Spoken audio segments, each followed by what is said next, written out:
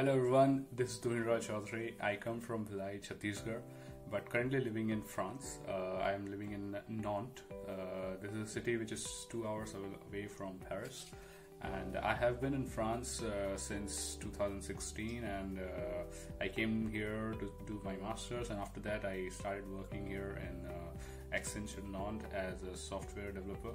And along with that, I am also teaching French and German languages in different online platforms to the students of all parts of the world with various age groups.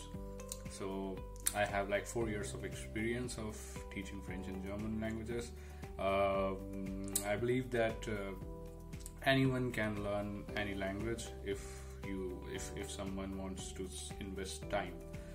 And throughout all my experience of teaching, I believe that learning a language is not just about going through books like we studied physics or chemistry. Learning a language is all about fun. It's all about how do you participate in normal daily life conversation. And as I am living in France, and I can help you out, how do you communicate in a more natural way, in a more colloquial way.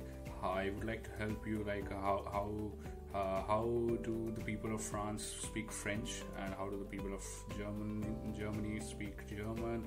And I would also like to help you out in working on your accent, on your pronunciation, obviously on your grammar. And I can also help you out in preparing for exams like DELF or TCF. And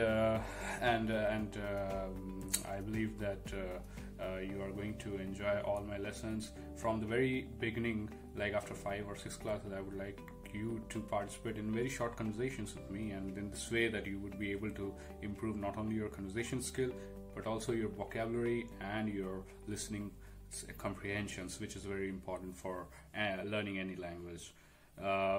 So that's it for me, and don't hesitate to book any demo sessions with me, and then after that I would be able to know that what are your requirements, how much the level you have, and according to that I would be able to prepare lessons for you, and I would take you to the level that you want to go on.